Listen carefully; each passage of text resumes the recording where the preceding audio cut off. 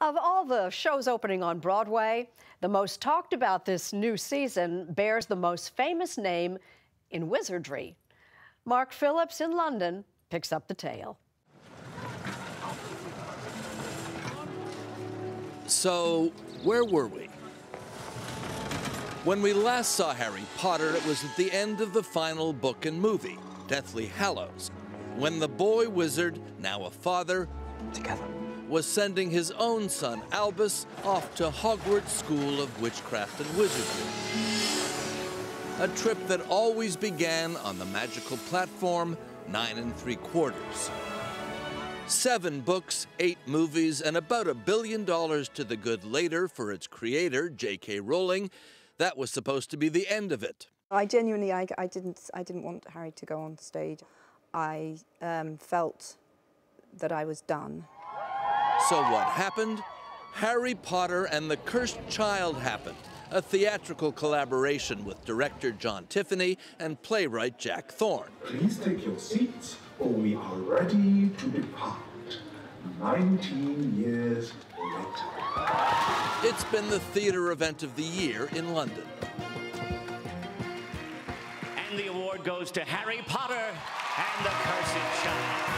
It won a record 9 Olivier Awards, Britain's version of the Tonys. And it's about to go to Broadway.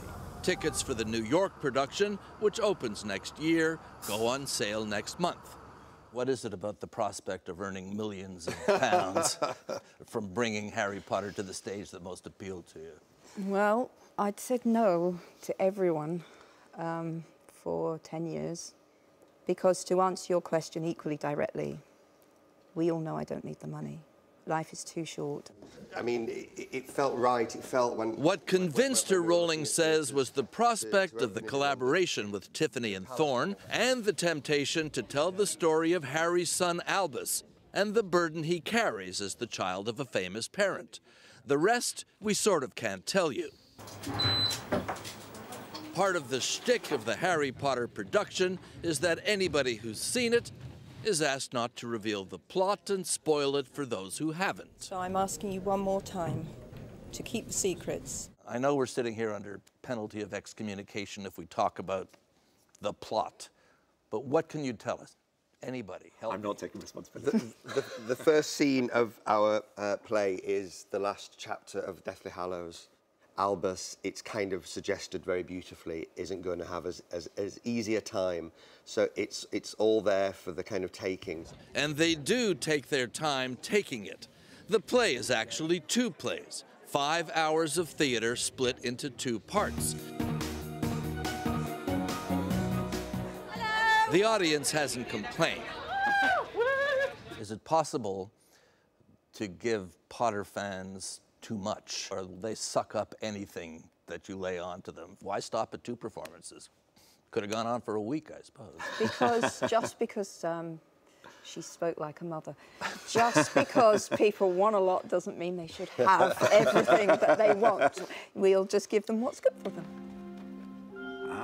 And the magic that was so good for them in the books and the computer-generated special effects of the movies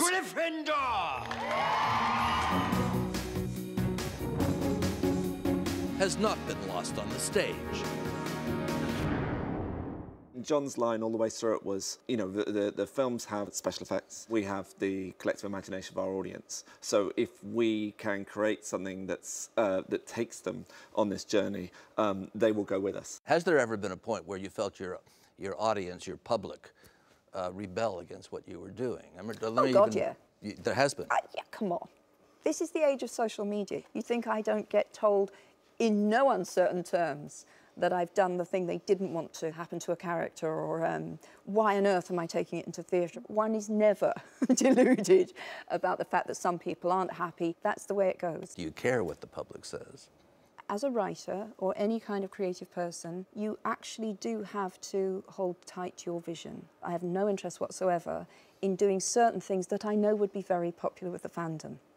What could I ask? I'm not even gonna go did I there. ask you for? I'm not Come going on. there. I'm not going there. No, I'm not saying that because my Twitter feed will be a place of hell for 3 months if I say it. So I'm not going to say it. Yeah, it's similar to how I would imagine Hogwarts. We first met Jo Rowling in the pre-Twitter world of the late 1990s, when the whole Harry Potter thing was just taking off.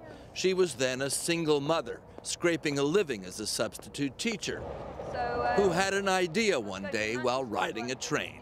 And I suddenly thought, wizard school. And I got so excited about the idea, I really did. But I didn't have a working pen on me, so I just had to sit there for 4 hours and think. And loads of the characters that appear in the books came to me during that train journey. When she did find a pen, the book spilled out onto paper. Increasingly, adults have... By the time we spoke with her, her first 3 books were at the top of bestseller lists on both sides of the Atlantic. I never expected the book to make me money. I was totally realistic about what writing children's books involved, and that involves no money, really, at all. Until, that is, Jo Rowling invented Harry Potter. Each successive book set new records as the fastest selling of all time. Harry, the books, the movies, became an industry. Was there a point where you realized my whole life is different than I thought it was going to be?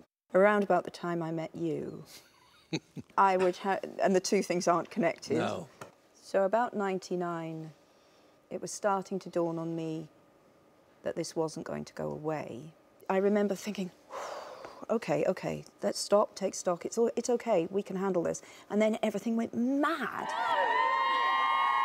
And the craziness kept on going until the end, or what was supposed to be the end of Harry Potter. Rowling struck out on a new path by writing a series of detective novels under the name of Robert Galbraith. They sold okay until it became known that Robert Galbraith was Jo Rowling. Then they sold a lot better. I wanted to send it out as an unsolicited manuscript, and I wanted to get honest feedback. Why? Because, you know, because I'm not stupid. I'm fully aware that I could write a really rubbish detective story and people would probably say, well, you know, it'll probably sell a few copies because it's got her name on it, and that's not what I wanted to do. I wanted to really earn it.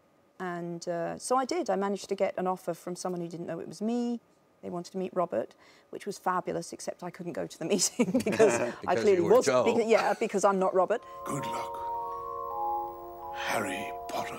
But the play has brought her back to Harry Potter, the boy wizard with the scar on his forehead that hurts when trouble is coming, leading to one last magical question.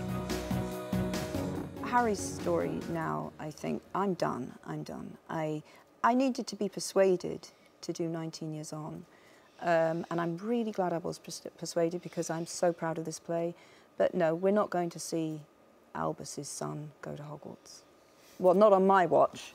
In 100 years' time, I'll come back and haunt the person who does it.